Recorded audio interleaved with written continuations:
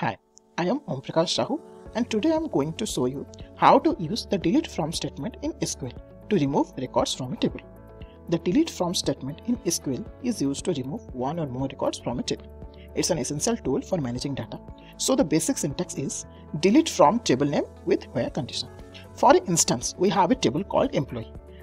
So we can see that from employee table we have two employee IDs from sales department.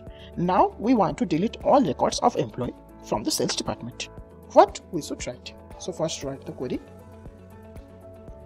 So here we write delete from employees table with where department with where condition, where department is sales. Now we have to implement the query.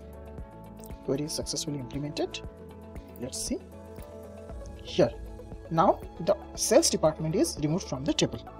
Remember, if you omit the where clause, all records in the table will be deleted. So use it carefully.